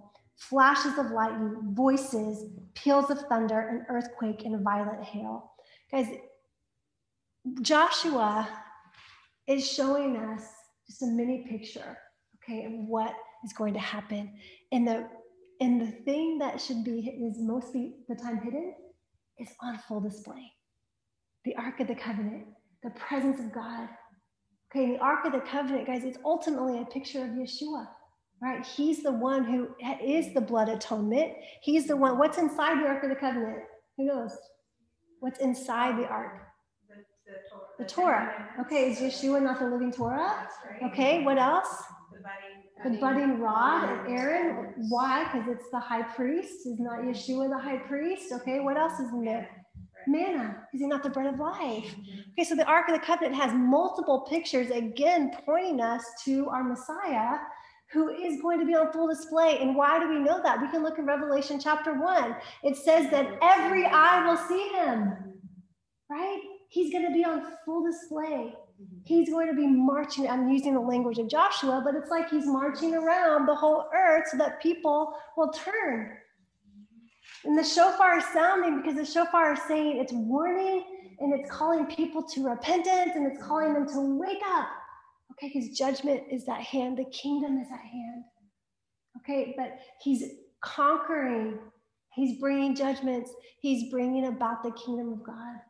And it will happen here in Revelation as at the sound of the last trumpet. Okay, and I look at Joshua 6. I'm like, oh man, I wonder if that is a picture of those 7 trumpets, and on that last day 7 times is like the 7 bowls of God's wrath. Because when the Ark of the Covenant is opened in the temple, I want you guys to skip Revelation 12, Revelation 13. I want you to go all the way to Revelation chapter 15. And at the very end, okay, again, you hear great and wonderful the things that you've done. Great God of heaven's armies, the same language that we just read in Revelation 11. They're glorifying God for conquering, for completing what he was going to do. And then it says, after this I looked, and the sanctuary, that is the tent of witness in heaven, was opened. Guys, this is what we just read in Revelation 11. So what we're seeing here is that we're skipping now to Revelation 15, because what Revelation 15, 16, and 17 is going to do is actually going to give us more detail about what's going on exactly as the Ark of the Covenant is being revealed at the 7th trumpet. And Revelation 16 and 17 begins to talk about the 7 bowls of God's wrath. Okay, as soon as the tent of witness is open in heaven, it says that the angels are then chapter 16, verse 1, I heard a loud voice from the sanctuary of the tent of witness, okay? The 7 angels are being told, go and pour out on the earth the 7 bowls of God's fury. And then it goes into detail and describes what those are. And so again, the connection between the 7 trumpets being this time that at the end of 7 trumpets, we have the revealing of the Ark of the Covenant, which is a picture of Yeshua coming down. It's actually Yeshua, the Ark of the Covenant being revealed. And as he's coming down, he's establishing his kingdom reign by doing 2 things, rewarding his people and destroying his enemy. Okay, he comes as judge. The Hebrew word for judge means both savior and judge. Okay, so he comes with a dual purpose, rescue and redemption and salvation and reward for his people and judgment for the enemy. Okay, and so the book of Revelation, I think that we could jump over to that. And if you wanted to read on your own, all these 7 bowls of God's wrath, but that is, I believe, what's ultimately going to end with those 7 bowls. And in Joshua, remember, it happens in a single day. It actually uses that same language in describing the 7 bowls of God's wrath. It says that these bowls come out in a single day. So it's like on that last day around, the 7th trumpet sounds, you do it 7 times because it's like the 7 bowls of God's wrath. And then what happens after that? The enemy's defeated. They go in and they take the land. Okay, they take the city. Okay, so again, just a picture, a foreshadow, possibly, of what the 7 trumpets and the 7 bowls of God's wrath are pointing towards. So let's go back to Joshua chapter 6, because there's more. And I didn't have time to really study. And so I know that there's a lot more that I think we're going to pull from Joshua 6. So just know, I think I'm going to come back to this. But there's a few things I do want to point out. And one of them is, again, like this crazy, like amazing battle just happens. It's not really a battle. God is actually doing all the fighting, and it's the sound of his voice. That's the other thing. How is the defeat coming? The blowing of the shofar, in the Hebrew understanding, like the shofar is synonymous with the voice of God, because when Moses in Exodus 19, when God comes down onto the mountain and gives them Torah, that's when we hear the shofar blast. That's the sound that we first hear. And so for a Jewish mind, the sound of the shofar is like the voice of God. Okay, so imagine that kind of imagery and connect that to how we know Yeshua will bring destruction upon the enemy. What does he do? It's with the breath of his mouth. Okay, it's the Bible describes it as the sword coming out of his mouth. Okay, and it's really the breath of his mouth. It's like his words. When God created everything with his words, he's going to end it with his words. He's going to say it's finished. And it's with the breath of his mouth that it will literally bring destruction of the enemy. And that's what we see in Joshua. They weren't actually fighting this battle. The walls came down with the breath of God's mouth. And the victory came before they even went into battle. God had already given it to them. And the sound of the shofar is like the voice of God saying the walls are coming down. Victory is here. It's the sound of victory. Okay, and so they made a shout of victory. And so it was really like their words. They came into agreement with the sound of God's shofar, and they walked into the city after God brought the walls down. So, but in the midst of this, God doesn't forget Rahab, and that's what I want to look at now. In verse 25, it says, Joshua spared Rahab the prostitute, her father's household, and everything she had. And she has continued living with Israel from then until now. What has this Gentile done? She has joined herself to God's people. She has been grafted into the people of God. And it says, why did he save her? It says, because she hid the messengers Joshua had sent to spy out the land. So again, this theme of hiddenness right here in the book of Joshua. And guys, what's so cool about the Torah portion right now is all about the describing the Ark of the Covenant. That's what the Torah portion is for this week, is the description of the Ark of the Covenant. And I believe that God wanted us to see that what has been hidden, and the Ark stays hidden in the Holy of Holies, is now going to be revealed. Okay, he is going to take off the blinders. He is going to bring what was hidden to the forefront. He's going to reveal his Jewishness. He's going to reveal that he is the one that's been pierced. And it says that we will see him. It's time for the unveiling. And guys, what is the book of Revelation about? Revelation, revealing the word. It's in the word. Revelation is the revealing of Yeshua the Messiah. Okay, so this is what we are waiting for. We are waiting for the revealing of Yeshua. And we've learned from tonight that there are hints of this in the story of Esther and Purim. There are hints of this in the book of Joshua, that we are going to see the captain of the Lord's army, that we are going to see a Jewish Messiah, that we are going to see the one who brings deliverance for God's people. We are going to see the one that was transfigured on Mount Bashan, and he is going to bring about deliverance and victory and restore all things. So I want to end actually with Isaiah chapter 30.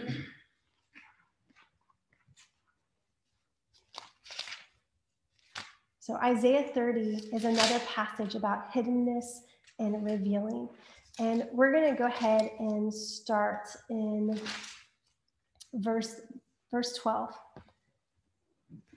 So the prophets are really amazing because the prophets are going to have a word for the people at that time, but almost always they also have a prophetic fulfillment yet to come, that they are going to have multiple fulfillments. Like when Isaiah is giving us prophecies concerning the destruction of Babylon, of Jerusalem by Babylon, like that was for that season and that time, guys, but it relates to the last days. It's like one of those things hidden, pointing towards the Messiah and the work of Messiah. And so we can see this promise that God's made to his people Israel here in chapter 30, verse 12. So it says, therefore, here's what the Holy One of Israel says.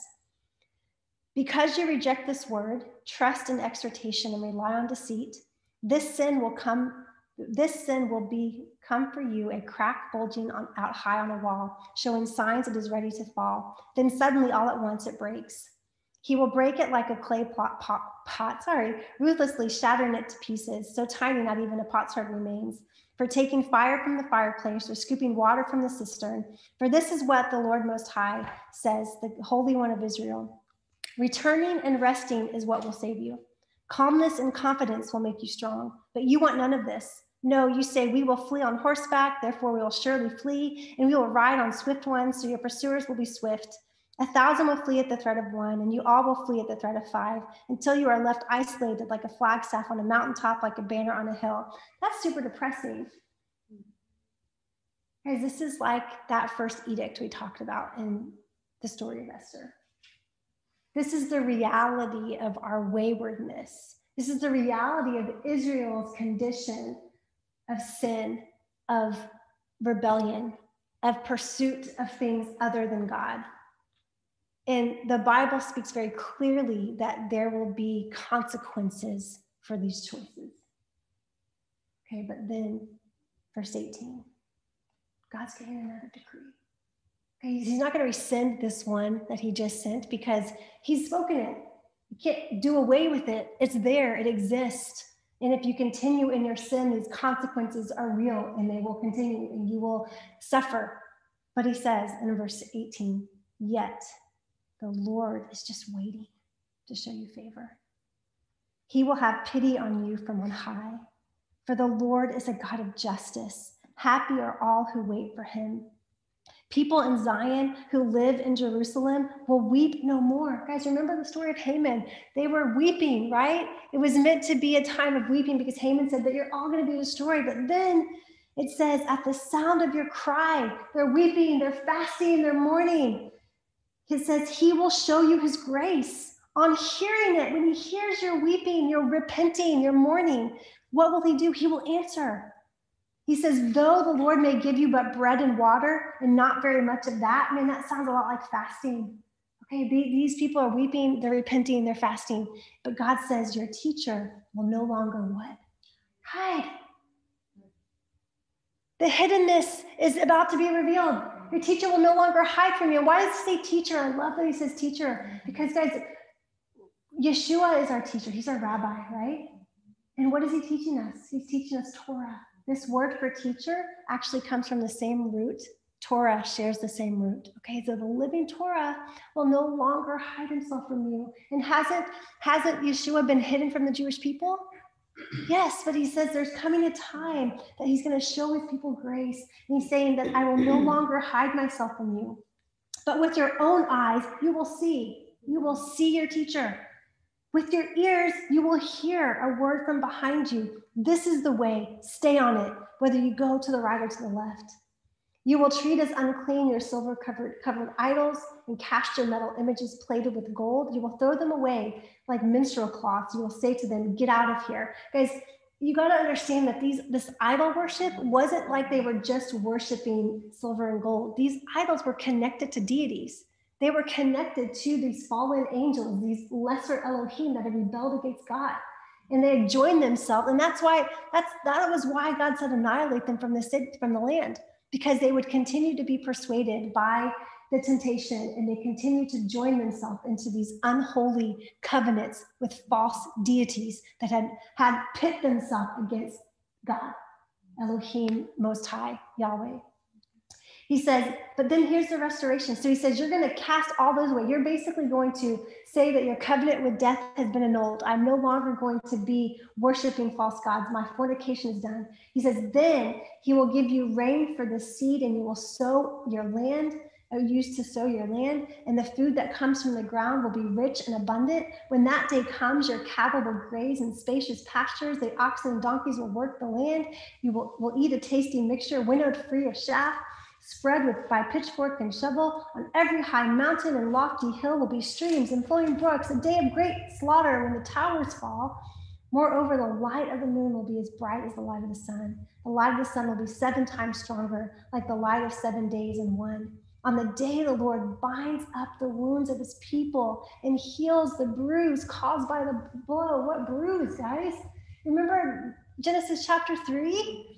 Okay, the enemy's going to bruise, but God's going to crush the head of the enemy, and he's going to restore. This is a promise of restoration. God is saying, you were sinful, but in my grace and my compassion, as you repent and mourn and turn to me, I will be faithful to you, and I will restore you. And it goes on, here comes the name of Yahavah from afar, Yahweh from afar, his anger burning and thick rising smoke. His lips are full to the brim with fury, his tongue a consuming fire. Here's the second reason why he's coming. Not only is he coming to restore the people of Israel and restore God's people to the land and to bring recompense for all that's been wrong to them and to reward them, like we just read in the book of Revelation, but there's the fury of God that's also coming for the enemy and for those who have joined to the seed of Satan.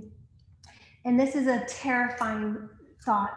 His breath is like a racing torrent that rises up to the neck to sift the nations with a sieve of destruction and put a bridle in the people's mouths to lead them astray.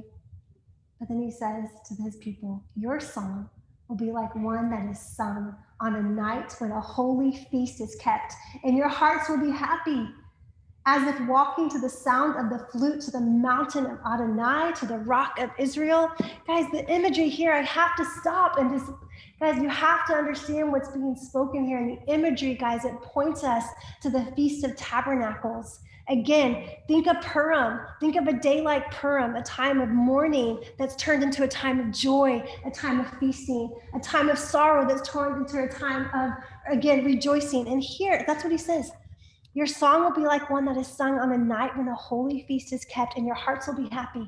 Guys, we've got to start thinking about the Feast of Tabernacles and we start thinking about being happy. Okay, because God is dwelling with us and it's a season of joy. And this whole idea of the sound of the flute, guys, in the Mishnah, in the writings of the Jewish people during the second period, the temple period, there are writings that speak about what's going on during the Feast of Tabernacles in the temple. There's actually somebody, a priest that's playing the flute in the temple during the Feast of Tabernacles, during the water libation ceremony, the very last day of the feast, the great day of the feast. Okay, and he's playing a flute. He's called the pierced one. He's actually calling forth the priest bringing the water from the pool of Siloam. He's calling forth the wind and the water that the priests are bringing in with the willow branches and with the water from the pool of Siloam, and he's playing on his flute. And this is the imagery that's hearing, where this happiness that they're feeling is because it's the Feast of Tabernacles. God is dwelling with them. He's coming back, and he's bringing a reward, and he's destroying the enemy, and he's dwelling in their midst. And they're rejoicing as they rejoice on the Feast of Tabernacles, and they're hearing the sound of the flute because it's ushering in the presence of God into their midst. And it goes on to say, to the mountain of the Lord, to the rock of Israel. Guys, this holy mountain of God is in stark contrast to the mountain of Bashan. Okay, this is again, God taking back his rightful territory. Okay, he's returning, and he's bringing his wrath and his judgment against the enemy. And it says, Adonai will make his glorious voice heard, the shofar, and he will reveal his arm descending. What is the arm of the Lord? Guys, we talked at length about this. The arm of the Lord, again, it's Yeshua. It's the arm that rescued the people out of Egypt. This language is used so many times all over Torah, especially in regard to restoring or taking the people out of Egypt. He rescues them with his righteous right arm. In Isaiah 53, it says, to whom has the arm of the Lord been revealed? And it goes on to talk about he was wounded for our transgression, he was bruised for our iniquities. So it literally says the revealing of the arm of the Lord is revealed through the pierced Messiah. Okay, so here it says that he will reveal his arm descending. And that's exactly what Zechariah speaks about. As it says they look, so imagine Yeshua's coming, and they're looking on whom they've pierced. Yes. You had it right there. They're looking on whom they've pierced, and they will mourn as one mourns for an only son. Exactly what's being quoted in Revelation chapter 1. He's actually quoting, this is what Yeshua is quoting in Matthew 24. They're all speaking about this moment, this time when the Ark of the Covenant is revealed. And Yeshua, the arm of the Lord, descends, and every eye sees him, and his people see him, and they mourn, because they realize he was the one that was pierced. The Isaiah 53 Messiah was Yeshua all along. And here he comes descending. And it says he's descending with furious anger in a flaming firestorm. This is not the Jesus we talk about in Sunday school. Mm-hmm. With cloudburst, tempest, and hailstones. Guys, these are things that the wrath of God is talked about in Revelation 17. For the Lord's voice, Adonai's voice, will terrify Asher. Asher is where the Antichrist will come from. As with his scepter, he strikes them down. Every sweep of the punishing rod that Yahweh imposes on him will be to tambourines and lyres. So you see this crazy contrast of rejoicing, redemption, salvation, freedom, jubilee, wrath, judgment, destruction. Are you choosing the seed of the woman or the seed of the serpent?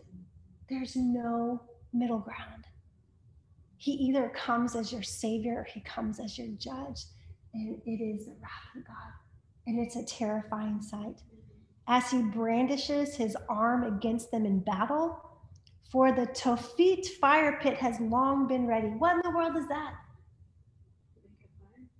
Okay, guys, this is the Hebrew word where we get what is translated in the New Testament as hell, basically. Okay, it's the Genom, it's the valley that's actually situated right there next to Mount Zion, the Hinnom Valley. Have you heard of this? You've been there because you've been to Israel. You've been in the city of David. You look to your right, you see the Mount of Olives.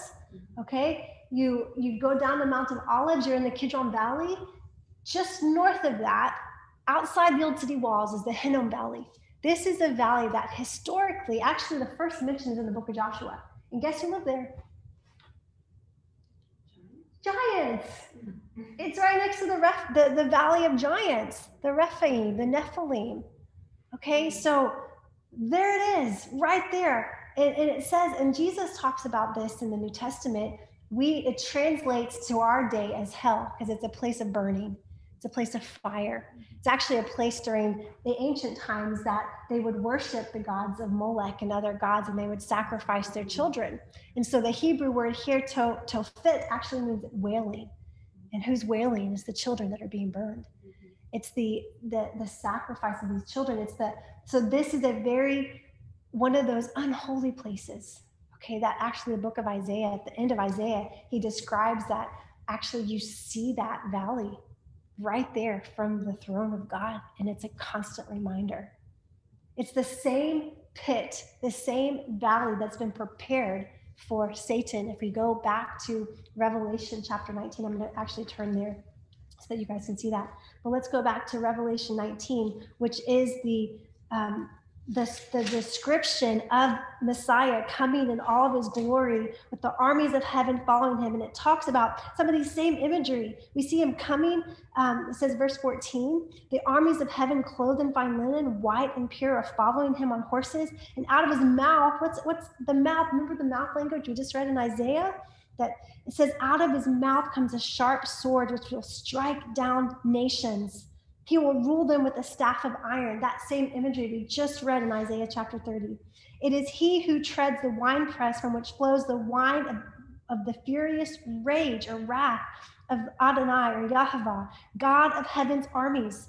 And on his robe and on his thigh is a name, King of Kings, Lord of Lords. And then it says that he gathers all the birds of the air to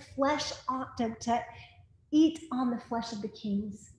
Okay, those who have been opposed to God. Okay, and then it says here in verse 20, it says the beast is taken captive. The beast we know is where Satan, the Antichrist, comes and dwells inside the beast. The beast is taken captive, and with it the false prophet who in his presence had done the miracles which had used to deceive, sorry, I want to make sure I was recording, to deceive all the people who worshiped him. And what were they? They were thrown where? Into the lake of fire that burns with sulfur. So this lake of fire has been prepared for the beast and the false prophet. It's the same valley of Hinnom, okay, that Jesus talks about in the Gospels, that's mentioned here in Isaiah 30, a place that's prepared for who? The Antichrist and the false prophet, who are the ones that the enemy is using for this great cosmic battle over territory, over lives, over people. Okay, the battle will come to an end with the breath of the mouth of Yeshua, and it will bring destruction to the enemy, and he will be defeated. And it says after this that Satan, that serpent of old, the dragon, is thrown into a pit. He's thrown in chains for 1,000 years, and Yeshua begins his reign on the earth for 1,000 years. Okay, and so this is what's happening. Let's go back to Isaiah 30. So it says, for the Tophet fire pit has long been ready. So here Isaiah is telling us that this pit that's being prepared has long been ready for Satan, for the beast, for the Antichrist. Prepared for the king, made large and deep, with plenty of wood and blazing with fire. Like a stream of sulfur, the Lord's breath sets it aflame. That's scary. But guys, so here, this is the story, okay? That there has been a season of hiddenness that is even now being revealed, okay? It is the time of the revealing of Yeshua, the Messiah, the Ark of the Covenant. It's the time for his people, for his Jewishness to be made known. It's a time for his people to be saved. It's the time for the destruction of the enemy. And it's the time for Yeshua to be seen. And so what do? What's our response? How do we, and it's a time ultimately that ends with God dwelling with us, tabernacles, 1,000 years, the dwelling of God with man, right? That's what we're waiting for. And so how do we respond? How do we take what we've learned here and apply it to our lives and move and be like Esther? Like, that's what we need to look at. Like, what is our role? How do we play a part in this great cosmic story that has already been written and determined, but we as people get to make choices, and we as people get to either choose to engage in this battle that's already won but still being fought, or we can sit on the sidelines and just watch. How can we engage in what God is doing?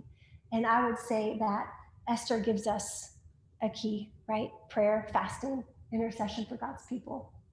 We've got to do that as the Gentile bride. Physically, we're hiding Jews in the last days. If we're here when that happens, okay? We're physically partaking in the last day's battle. Ultimately, if we understand it right, whenever he gathers all of us from the four corners of the earth and we go with him and descend onto Mount Zion, we're an army. We're an army. And thankfully, I don't know that we're going to have to do much fighting because it's with the breath of his mouth that the enemy is destroyed. But we need to understand our position, our place. We are part of the army of God. And that there's a battle raging, and we are called to engage in that battle. But we come from a place of victory, and that's what we learned about the very beginning. We sit in heavenly places with him. So let's pray. I think I've talked enough. God, thank you, God, so much for your word. I pray that you would reveal to us what you're asking us to do. God, I thank you for the shadows, the types, the pictures that you've given us, God, in Joshua and Purim, Esther. We thank you for the promises. We thank you for the very real reality that Yeshua is coming quickly and that you will reveal the Ark of the Covenant, the risen Messiah, the pierced one, to all the world. Every nation will see, and every person, God, you will give the opportunity to repent. And so, God, I pray that as your people, God, we would represent you well, that we would be a part of that revealing, God, that we would live our lives worthy of our call, God, that we would not sit on the sidelines, but we would engage, that we would listen with obedience like Joshua to the command of the Lord's army, and that we would boldly go out and advance your word. God, that the living testimony of the Ark of the Covenant that's in us will be on display through us, God, that we would not stay hidden, but God, that we would reveal the work that you have done and will do. God, would you please use us? We want to say, here we are, God. Would you use us as your vessels of revealing your name, of revealing your love and your compassion and your grace and your mercy? God, let us not grow weary in doing good, but let us be girded with your truth and let us walk in bold confidence, Lord. We thank you that the enemy is under our feet, that we don't have to fear, God, that we don't have to fear the lesser gods and the Nephilim and all these things. God, you have already won the battle. And we thank you that the victory and the battle belongs to you. And just as sure as you spoke to Joshua that the land is yours, God, you say that to us, that the inheritance is yours. So if we are living in defeat, God, would you help us to shake off the dust and rise up to our position as your people and let us begin to walk victoriously. God, I pray for the women and the people who hear this message, God, that you would instill in their hearts faith, that faith would rise up, Lord God, that they would no longer be bound by the sin that easily entangles them or the lies of the enemy that tempts them or causes them to stay hidden in fear or unbelief or doubt or whatever it is that is constraining your people. Would you loosen those chains and would you cause them to rise up? Would you cause them to step out in faith, and wherever they put their feet, God, may the land be claimed for your kingdom.